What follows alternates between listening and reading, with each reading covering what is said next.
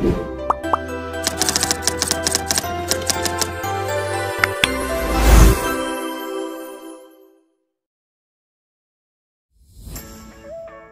everyone, good day. Today we're excited to present to you the first part of our discussion, focusing on the personal health under PED 121, personal, community, and environmental health. Now, allow me to introduce myself. I am Novishin de la Cruz, together with my group mates, Roger Tomo, IC Esteron, Althea Tijada, Angelica Cabizon, Estefanio Rindon, Josh Silva, Karil Felipe, Christine Dayot, Ralph Pahimolin, Suzanne Sikat, and Christian Sienda. But before we proceed to our proper discussion, let us read first the objectives. At the end of this lesson, the student should be able to A. Define health and identify its multidimensional nature. B. Analyze factors contributing to health inequity. And C. Propose strategies for promoting health equity. At this moment, we will having a motivational activity. What you are going to do is to guess the picture. You are only given 10 seconds to guess the picture. Are you ready? Okay, let us see the first picture.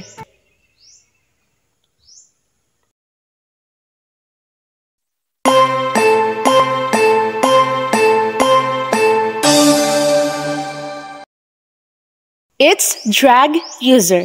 Now, let us see the second picture.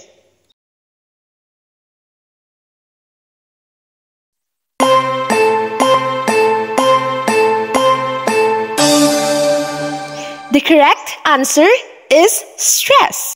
Next, let us see the third picture.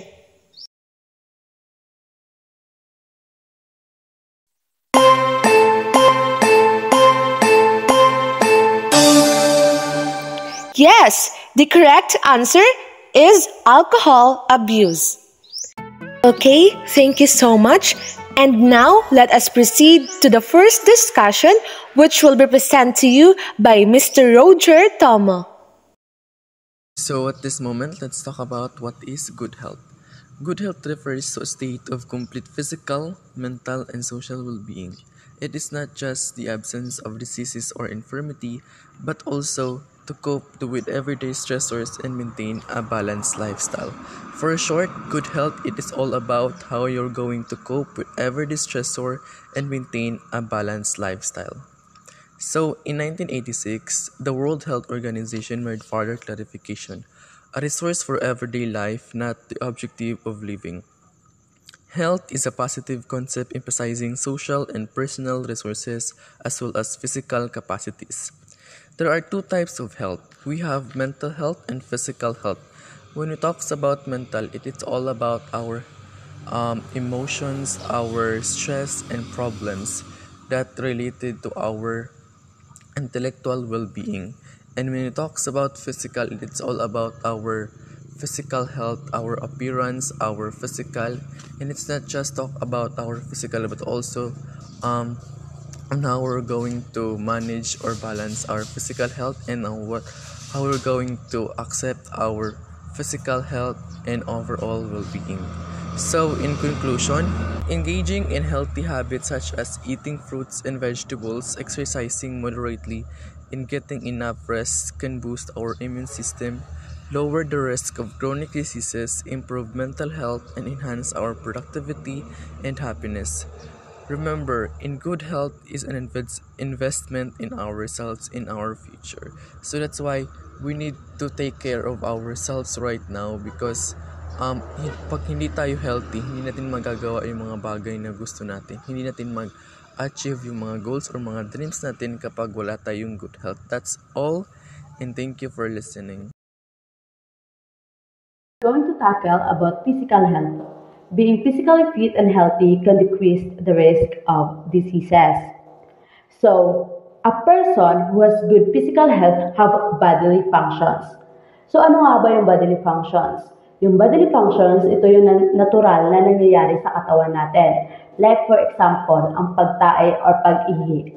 alam mo na may problema ka sa physical health mo kapag hindi normal yung pagkain mo. Like for example, may almoranas ka.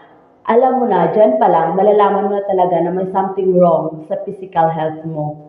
Kasi hindi siya normal, masakit siya.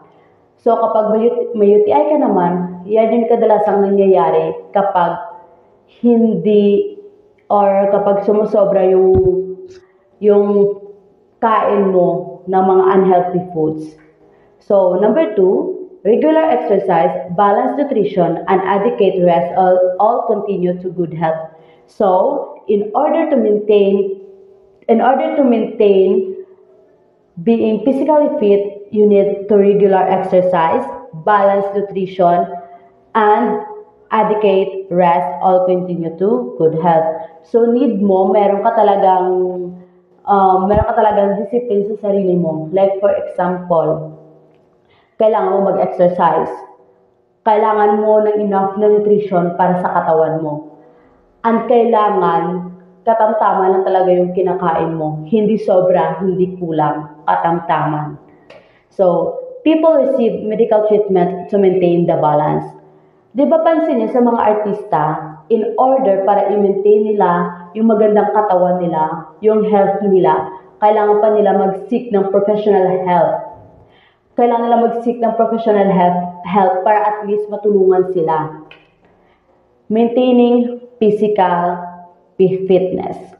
So you need to maintain your physical fitness. Kailangan mong mag-exercise, kailangan mong mag-diet, kailangan mong kumain ng mga nutritious food.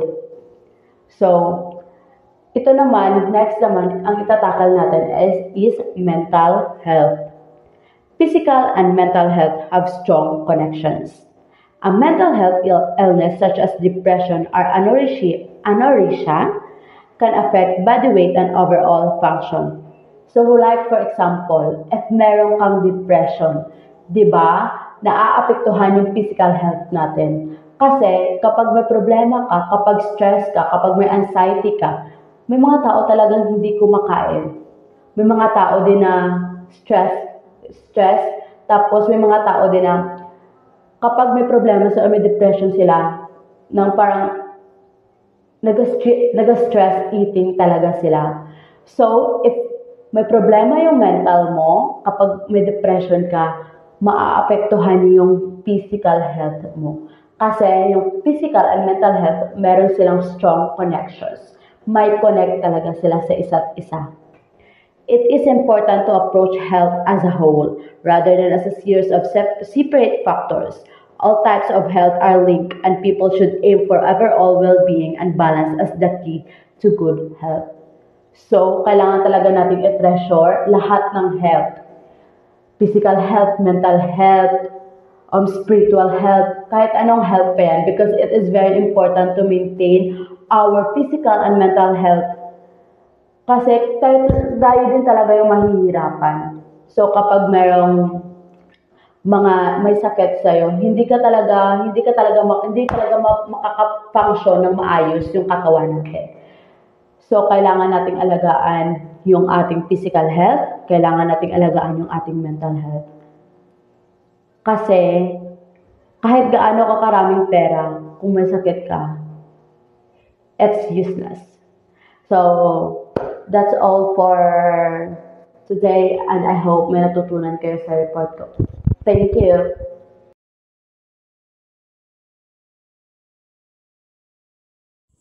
Environmental factors.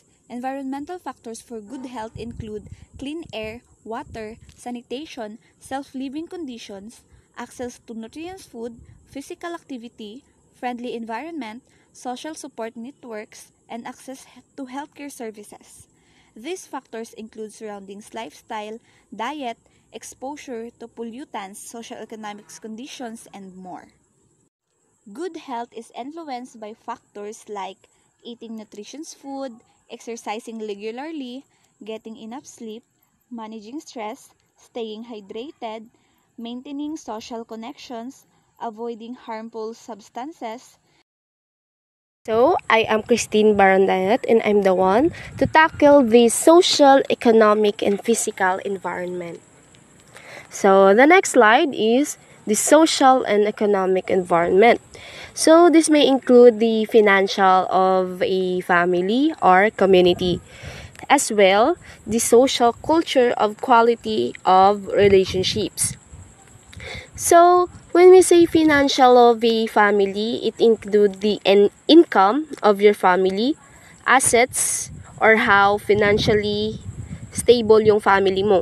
Pwedeng ang status nyo ay pwedeng nasa low, average, or high yung financial state nyo. So when we say the community naman, pwedeng ang community nyo is very progressive. Meron kasing mga community na hindi okay ang kanilang community status. It is because masyadong malayo or nagde-depend yun sa mga leaders na namumuno sa kanilang community. The next one is the social culture. This may include our cultural norms, values, beliefs, and societal expectations. So this can shape our families. So diba, nasi-shape or na-influence nito yung the way how we can act as an individual in our society or in our community. The next one is the physical environment. So this may include which germs exist in an area as well as the pollution. So diba if yung community natin is prone sa maduming surroundings or it can cause or merong basura, so it can cause high risk in our health.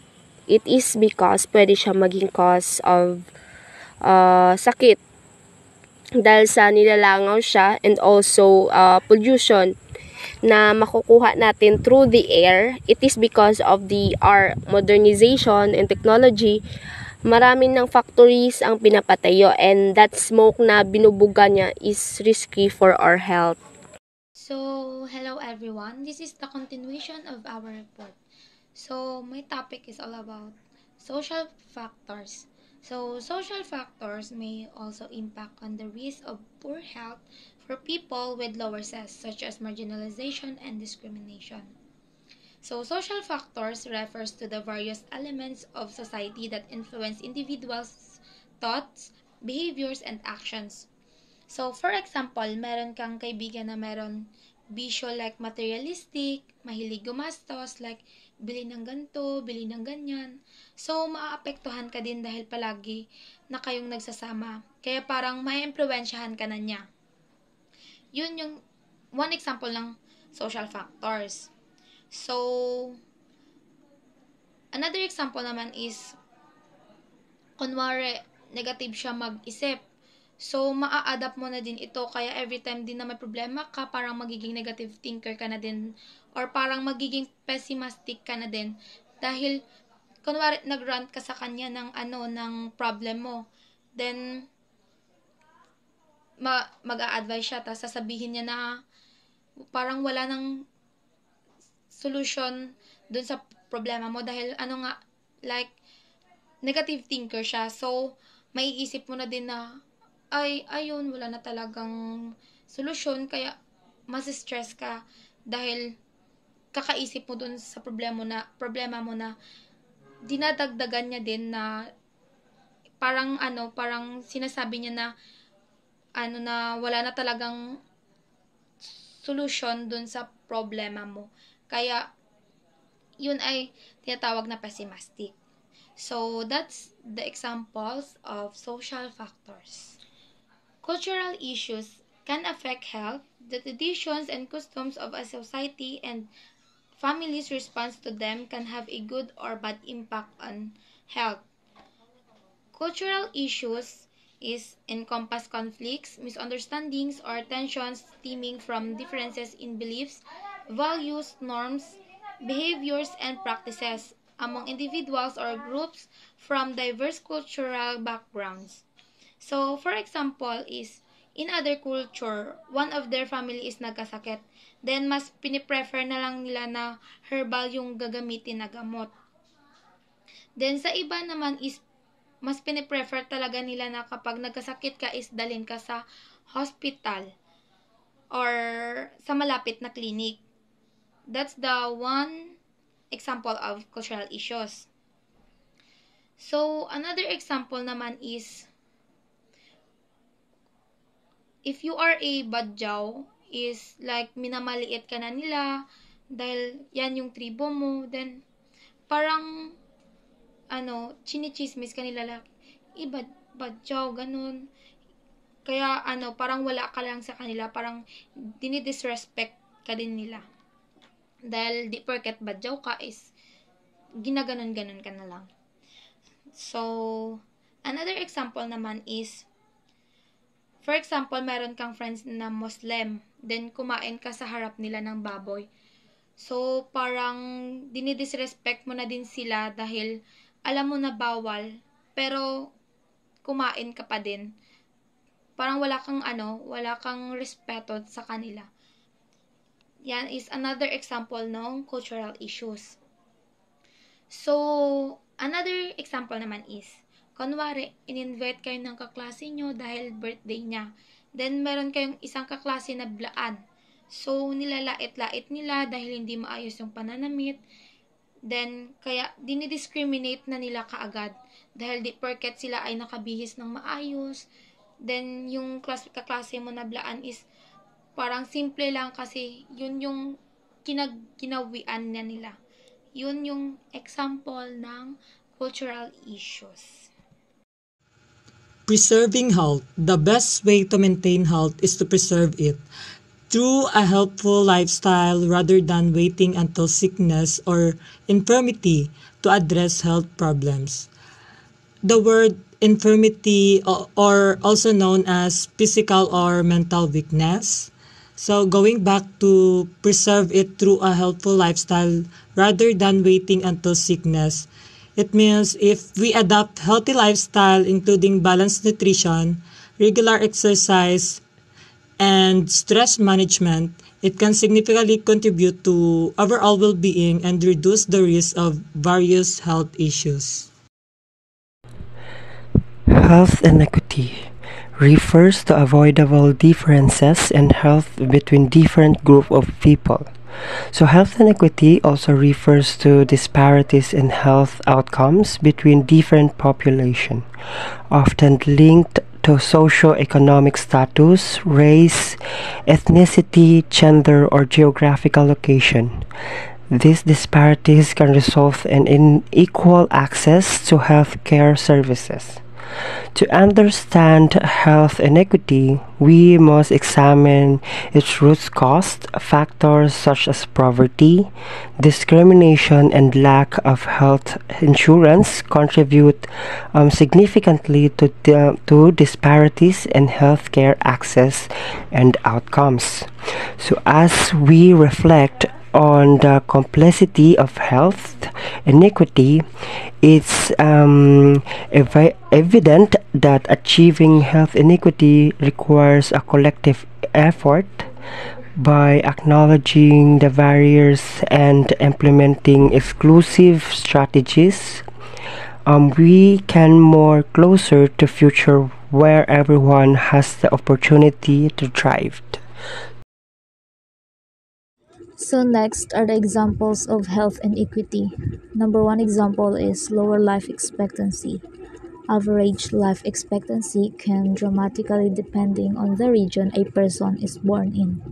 Socioeconomic background has a huge influence on this.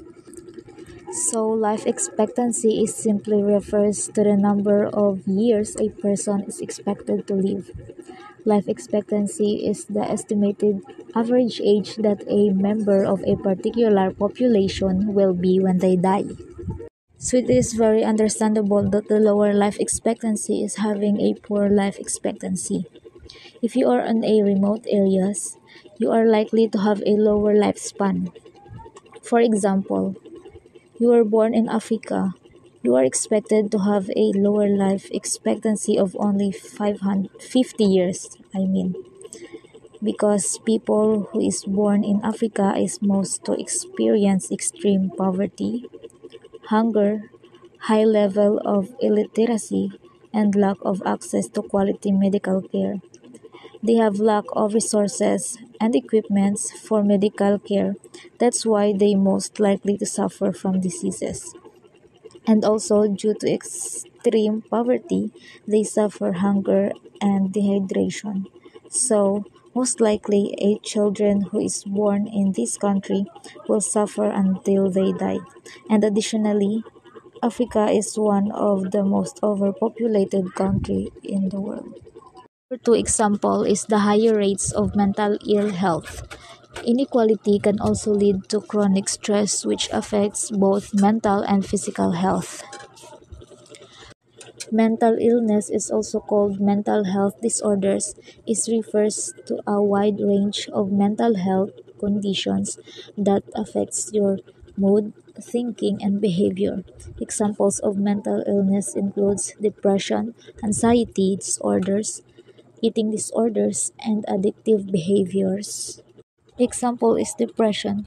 Nowadays, depression is a common mental illness that teenagers like us mostly suffer. Depression is not a joke. It is a very serious thing that many of us secretly experiencing. As a student, we all know that being in front of the audience makes us nervous. We all know that some of us are afraid of being in front, and I'm one of those. Our fear is to speak in front of our classmates and teachers, as we are afraid that our classmates would make fun of us or laugh at the way we deliver our report. That's why most of us stresses themselves to make their reports because they overthink things like what if I stutter or what if I cry during the reporting because of nervous and many more what if that leads to a student to get anxious and scared. So, difficulty getting health care. Bias, prejudice, and discrimination can lead to delays in diagnosis and treatment. Certain groups may also have difficulty being believed or taken seriously by doctors. Example is rich versus poor. Sa panahon ngayon, kapag wala kang pera, di ka unahin or di ka talaga i-cater. So, for example, magpapa-opera ka, pero sabi ng doktor, kailangan mong mag-down ng ganitong amount.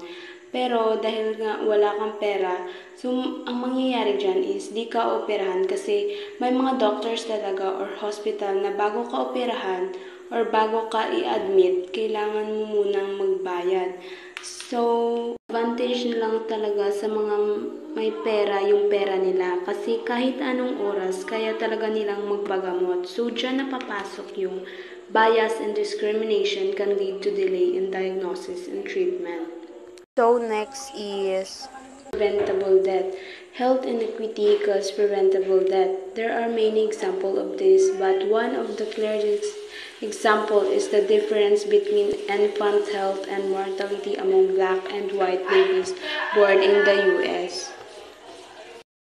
For example, dito is nasa bundok yung bahay nyo, tapos malayo yung center, tapos problema pa ang transportation. So, magiging limitado talaga yung access mo sa prenatal care at hindi ka pa makakakuha ng regular check-up. So, hindi tulad ng mga nagbubuntis dito sa city or yung bahay ay malapit sa center. Kasi sila, nabibigyan sila ng tamang prenatal care at nakakakuha sila ng regular check-up. So, what are the root causes of health inequity? So, the root causes of health inequity happens because of things like how much money you have, where you live, discrimination, how you behave, and how you can get to a doctor when you need to. To fix it, we need to help people who are poor, improve our education, stop unfair treatment, and make sure everyone can see a doctor, and lastly encourage healthy habits for everyone. Yeah, so there are factors of root causes. Ay, mali. Factors, wait lang. So these are the factors of health inequity. Health inequity or unfair unfair? Shh. Wait lang. Health inequity or unfair differences in health outcomes between different groups happens because of many things. Number one is socioeconomic status, social determinants of health, systemic discrimination, geographical disparities, health behaviors, and healthcare access. But we can fix this problem. We need to take a big step by poverty reduction, education improvement, discrimination elimination, healthcare access expansion, and promotion of healthy behaviors. By working on these areas, we can make sure everyone has a fair chance at good health, no matter who they are or where they live. Health inequity has significant consequences for individuals and communities affecting by it. When we say health inequity, is hindi pagkapantay-pantay. In a cycle of disadvantages and health inequality resulting health outcomes and reduced quality of life. So let's proceed to what is the impact of health inequity to our society. First example is makes it more difficult to contain and treat infection diseases. So, nowadays, people experiencing health inequities often have limited access to healthcare services, including preventive care and treatments. Next is increased level of crime and violence across community. It can be served as a negative impact on individual and society. Here are few potential reasons. First, yung mga social economic factors, drug abuse and drug addiction, because it can be leads a level of crime and violence across communities. Next is the fuels, alcohol, and substance misuse. Examples, living in a neighborhood and going to school with high prevalence of alcohol and drug misuse are usually risk factors. Kasi kapag nakatake ka ng drugs or alcohol, hindi mo alam yung magagawa mo kasi high ka sa puntong yun. Increase stress and anxiety by damaging social cohesions. It contributes to poverty and social exclusion, strains, healthcare costs, weaken social cohesions. Because, di ba kapag tayo ay napapaligiran ng mga negative impact sa ating buhay, just for example, sa family natin. Halimbawa, kulang tayo sa financial or napoproblema tayo sa mga financial problem natin. Nagkakaroon tayo 'di ba ng stress or anxiety, madadamay talaga yung ating social cohesion. Decreased productivity and employment and therefore tax revenue. Here are some potential reasons that can contribute to this situation, which is yung mga unemployment and underemployment. It leads to decrease in overall productivity. Unemployment means yung mga taong kawalan ng trabaho o walang trabaho. Yung underemployment naman, ito yung mga taong merong trabaho pero kulang sa trabaho kasi nga hindi nila magagamit yung abilities nila sa kanilang sariling trabaho kasi hindi ito related sa kanilang napagtapusan. Pushes 100 million people into poverty each year and prevents at least half of this world population terms getting and healthcare they need because the limited access to essential healthcare services. So now, we are on the last part of our discussion, which is the health equity. Once again, I am Novishin de la Cruz, your presenter for this topic. Okay, what have you learned about the discussion earlier? Since health inequity is all about unfair, unjust, or avoidable when it comes to providing or distribution of health resources and services, opportunities, and outcomes in a particular populations or groups. Health equity is the opposite of health inequity. It is a system that supports a high standard of health and health care for all people. Health equity is the concept of everyone having a fair and just opportunity to be as healthy as possible. It implies that individuals or communities with different levels of health or in different social or economic circumstances should have the same chances to achieve their full health potential. Say, for example, imagine a healthcare system where all individuals, regardless of their socioeconomic status, race, or geographical location, have equal access to quality healthcare services. In this scenario, health equity is achieved when everyone has the same opportunity to attain and maintain good health. In summary, health equity is the goal of providing equal opportunities for good health to everyone, while health inequity denotes the unjust and avoidable disparities in health outcomes or access to resources among different groups. Achieving health equity involves addressing the root causes of health disparities and ensuring that all individuals have a fair chance to lead healthy lives. That concludes our topic. Thank you for listening. We hope that you've learned something from us.